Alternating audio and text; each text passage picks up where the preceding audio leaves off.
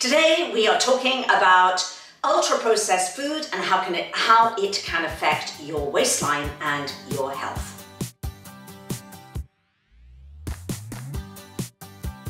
Alright, so I love this topic. There's been a lot about it in the news recently, ultra-processed food, this term that you might have heard on the news or in headlines or on blogs, ultra-processed food. So I want to unpack this topic today because there's a lot of misconceptions about these terms. So let's unpack it, let's keep it really simple for you, and let's show you a way that you can really understand these different categories so that you can lean toward the best choices for you, both for dialing down your risk, lowering your risk of chronic disease, and releasing unwanted pounds. So if you're new to my channel, welcome to my kitchen. I'm Sophie, and my passion is helping women, particularly over the age of 45, get into the best shape of their life, inside and out, reduce their risk of chronic disease, and maintain it for the rest of their life as a lifestyle. If you want to know, or learn, I should say, a little bit more about my overall philosophy, then there is a free masterclass underneath this video. So just click on the link and you can learn a little bit more about me and my approach and what I do. So let's get on to this topic of processed food, ultra-processed food. So a lot of women come to me, I've been in this space for a long time, 2 decades, and a lot of women come to me and they say, Sophie, I don't eat any processed food. And I'm like, wait a minute, I think you probably do. No disrespect, but I think you do.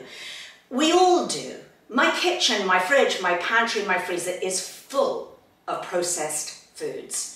And so I want to explain the difference between an unprocessed food, a processed food, a minimally processed food, and an ultra-processed food, because I've sort of boiled it down to 4 different categories. And if you understand what these 4 different categories are, it's really, really helpful for you as you go shopping, as you prepare food for yourself and your loved ones. You sort of know where you are as you're shopping for these different foods, or sourcing these different foods. So 4 different categories. Number 1, there is truly unprocessed food. 2, minimally processed food. 3, processed foods. 4, ultra-processed foods. And I'm going to make this really simple for you with a show and tell.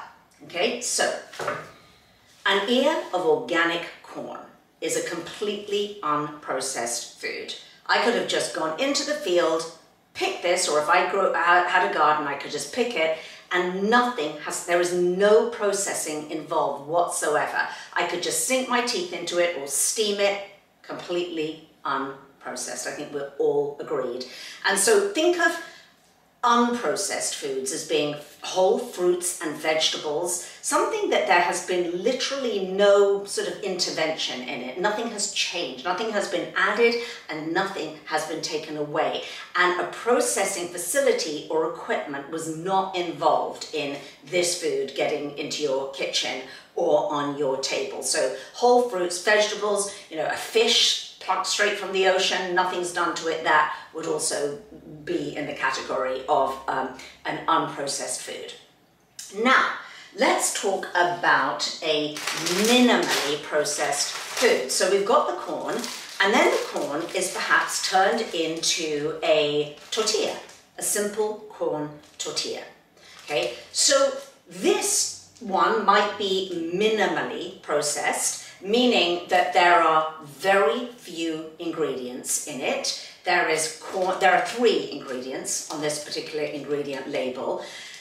A good way of thinking about it is that a minimally processed food and a processed food, which I'm going to show you in a moment, you could, if push came to shove, make it. You could make it in your kitchen.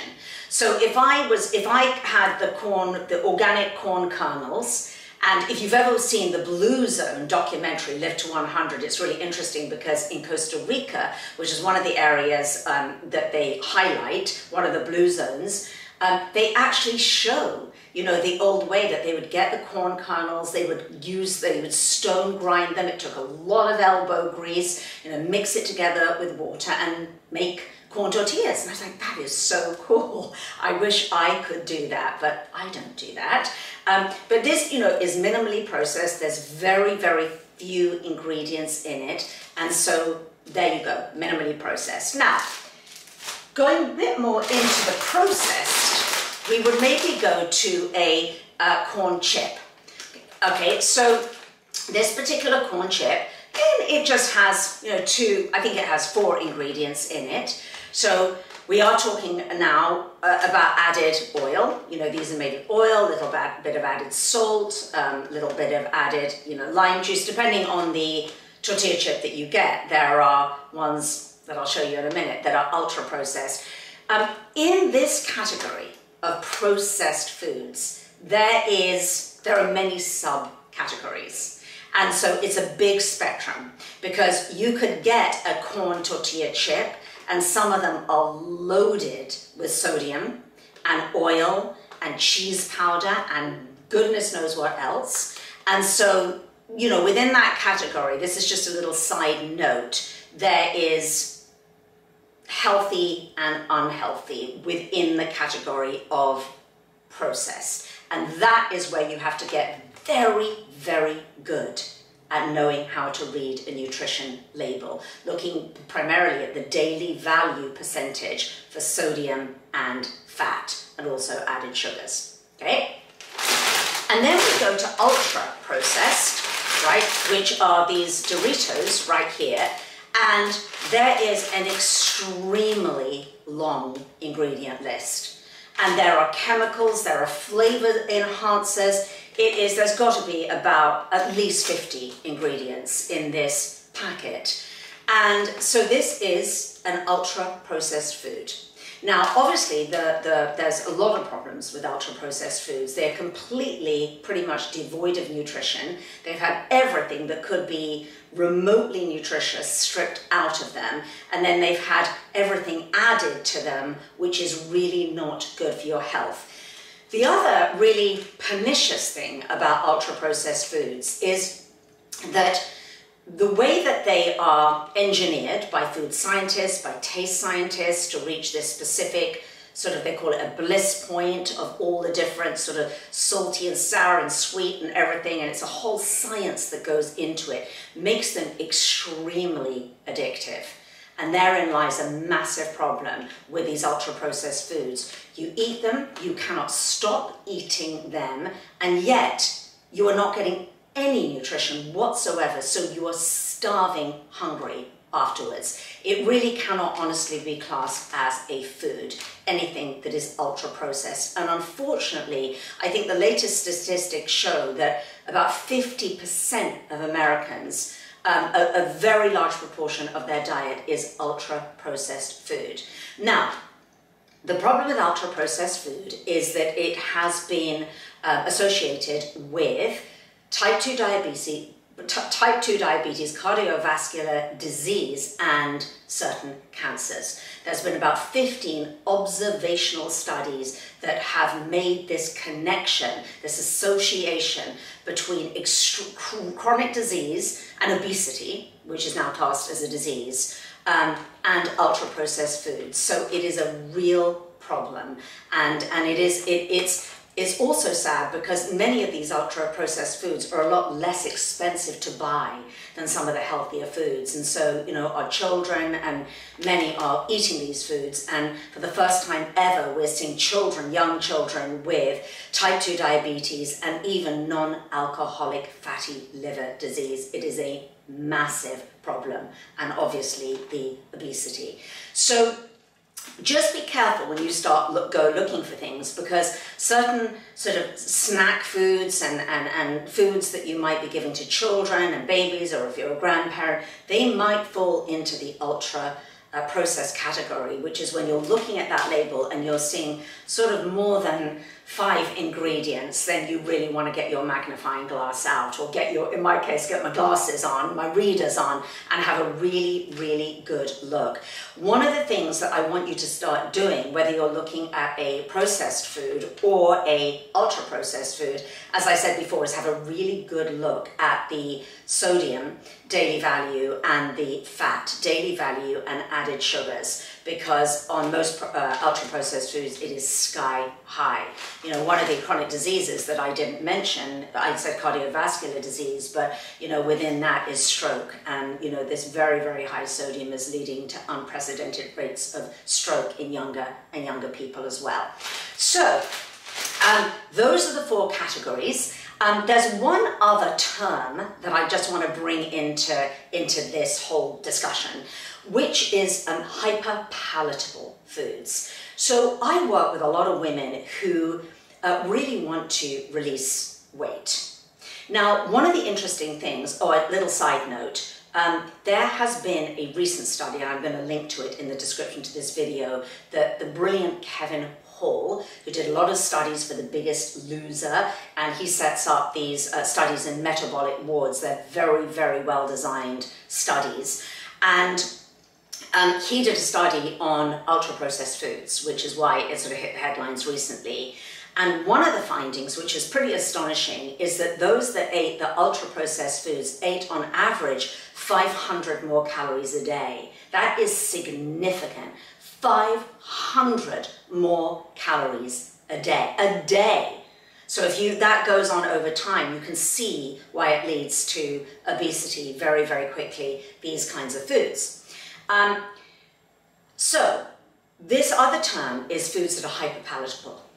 So many of the women I work with, and I don't know if this is you, find that they say to me, Sophie, I'm a comfort eater. You know, I'm an emotional eater. I'm a stress eater.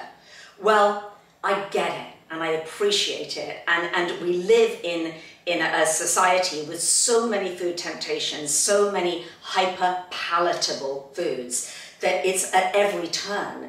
And these foods are a little bit like drugs, you know, they give us a dopamine hit.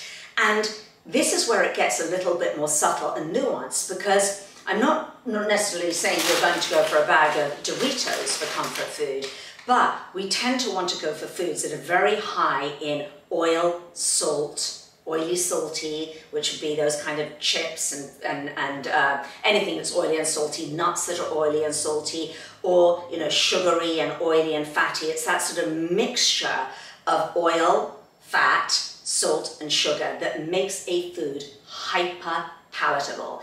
And this can be in a high-end restaurant. This can be in a home delivery that you get of sort of relatively healthy food. It could be a whole food plant-based diet. It could be a vegan diet. It could be, those dietary patterns can be full of hyper-palatable foods, foods that just make you want to eat more, because they comfort you, and it sort of interacts with your, well, not sort of, it does interact with your brain chemistry, your satiety signals, you know, and it's a complex mechanism that goes on when we eat these hyper-palatable foods. You know, even meat and the way that all animal flesh can be prepared with, you know, salt, and it's fatty and it's cooked, then that suddenly becomes something that's hyper-palatable as well. So always think kind of oily, fatty, salty, sugary. The difference would be between, if you were to take something like a completely raw nut, let's just say a raw almond or a raw cashew, okay? That's not hyper-palatable. But the minute that thing is roasted and it's got oil on it and it's got tons of salt on it and it's in a bag, then suddenly that's hyper-palatable. And when it's hyper-palatable, it's really hard for you to put the brakes on, to basically stop eating it. So hyper-palatable foods can, over time, lead to weight gain. Now, I speak to women who are mainly over the age of 50 and in menopause, and I'll finish with this. When we are younger, we can get away with some foods going lower down on the scale, you know, higher up on the scale. We can get away with some, ultra-processed foods, think of what you ate when you were a kid, right? We can get away with some, more processed foods. As we get older and our body changes and our estrogen drops, a lot of women come to me and they say, Sophie, but I'm eating healthy, and they are to all intents and purposes, but in my experience, to really, really move the needle and to really change, to reverse disease, that chronic disease that might have taken hold, like insulin insensitivity, hypertension. Remember, chronic disease presents long after it's already taken hold in your body. Okay, so many women that I'm working with, we are looking to reverse or lower risk of disease, and many women that I work with are looking to release a significant amount of weight, and much of this weight is in the belly region, also known as visceral fat. So when we get into this stage of life, what you could sort of get away with, as it were, when you were in your 20s and 30s, you can know, even early 40s, is just not possible. You just can't anymore. And that's where making a significant switch and a significant move to as many completely unprocessed and minimally processed foods is really the direction that you want to go in. I'll give you one more quick example before I say goodbye for today. Let's take something as simple as an oat, right? A lot of you probably eat oatmeal. And so there is, on the absolute minimally unprocessed, and this is, it's almost it's as unprocessed as it can get, is something called an oat groat. And this is a whole intact grain. And you can buy them. They're actually called naked oats often. I love them. My clients love them. You buy them, you soak them overnight, they're chewy. And because it hasn't been broken down, it hasn't been processed in any facility, or barely. So because of that, your body has to work very, very, very hard to break it down. So it's a very, very slow release of sugars, okay? Then, next up, we get to a steel cut oat. Okay, well, there's been a little bit of processing there, kind of minimally, but it is a processed food, a steel cut oat, right? Way, way better than instant oats. We'll get to that in a moment, but you would have to probably soak that or cook it for 20 minutes or in a crock pot overnight. Takes a little bit more cooking to break it down, but that's a really good choice. Then we go to a rolled oat, okay, a little bit more processed now, okay, it is rolled out, still love rolled oats, still fine. For most people, it can spike blood sugar in some with type 2 diabetes, but that is a person-to-person basis, it's different for everybody. And then we go to instant oats, which is where it's really been chopped up basically into tiny little pieces so that you can just throw some hot water on it and you've got your breakfast. But that spikes your blood sugar way more quickly. So that was another example for you. Hope you found this video useful today. I wanted to unpack that a little bit for you. Check out some of my other videos and I'll see you next time.